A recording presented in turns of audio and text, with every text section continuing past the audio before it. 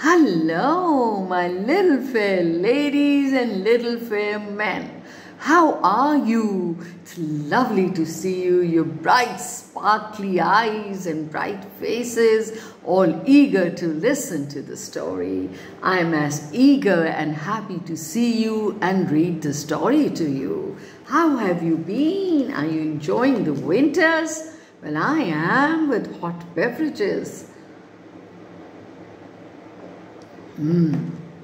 So, the story's name is The Bowl of Bread and Milk. And it says, someone had put a bowl of bread and milk out into the garden.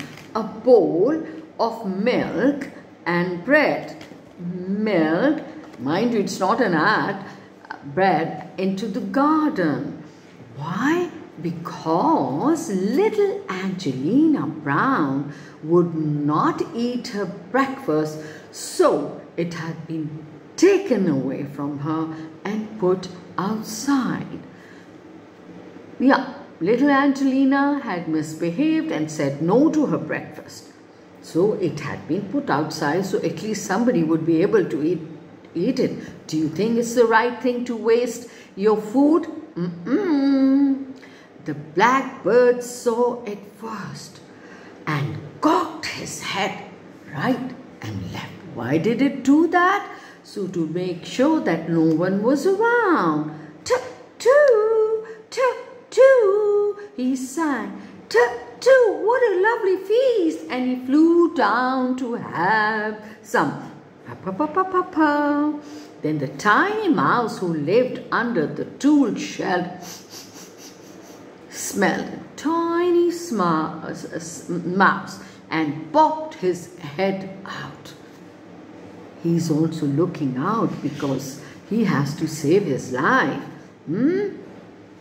Squeak, squeak, squeak, squeak, squeak, squeak.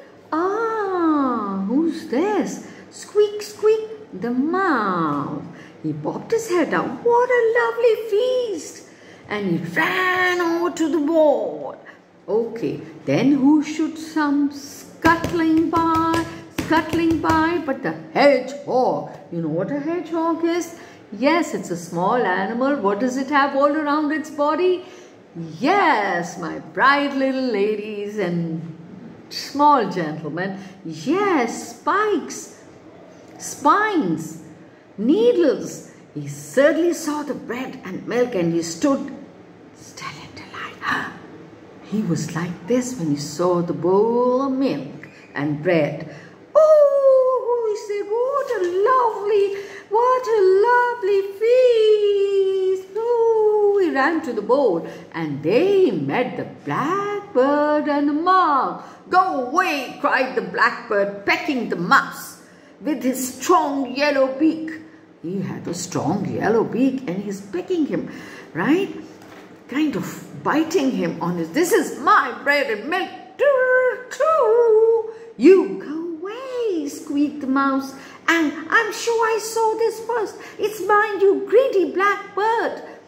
It's not yours or the blackbird, said the hedgehog, putting his snout over the edge of the bowl.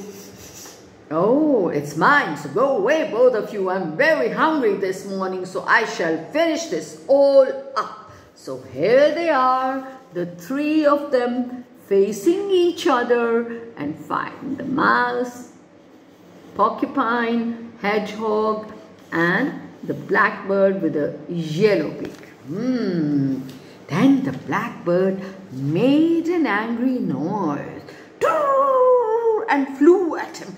She pecked him on his nose and the hedgehog fell over onto the mouse. As you saw in the picture, the ball of spines is falling on the little mouse, pricking him with his spines. He got hurt. The mouse squeaked, squeak, squeak, and fried and nibbled one of the feathers of the blackbird's tail. Go away, shouted the blackbird. This is my bread and milk. Go away, cried the hedgehog. This is my bread and milk. Go away, squeaked the mouse, this is my bread and milk. But none of them would go away. Do you think they would go away? Or they could have done something else. Do you have any suggestions? Write to me. Message me right now. That'll be fun. But none of them would go away, and they chased each other all around. True, true, true, true. Quick, quick, quick, quick. Wow. Making a most tremendous noise. Choo, choo, choo. Not very far away on top of the garden was Whiskers. Can you get who could Whiskers be? Who have whiskers? The hair on top of the upper lip. The big black cat. Wow. He was fast asleep in the warm. Excuse me. God bless me. The big black cat, he was fast asleep in the warm sunshine. But too soon, the loud noise made by the bird and the hedgehog and the mouse made by them woke him up with a start. Ekdam se he got up, he sat up and looked around. Meow, meow. Then he saw the bowl of bread and milk and 3 quarrelsome creatures. Remember? And what were they doing? Fighting and creating so much of noise. He got up and stretched like this. You know how cats stretch. And then he jumped down from the wall and made his way slowly towards the bread and milk. There he is, the black cat, and he's treading towards the bowl of milk. Yes, and let's see what happens. The black bird suddenly saw him and gave a squawk of fright. He flew away into a nearby tree. Then the mouse squeaked, squeaked in terror and ran away. He ran away to his hole, yes, and hid himself in safety and made himself safe.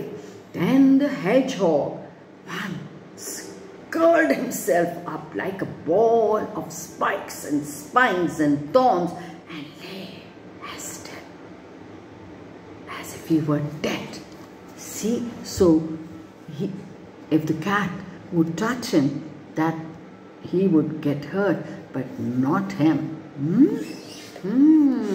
The cat took no notice. The cat took no notice of any of them.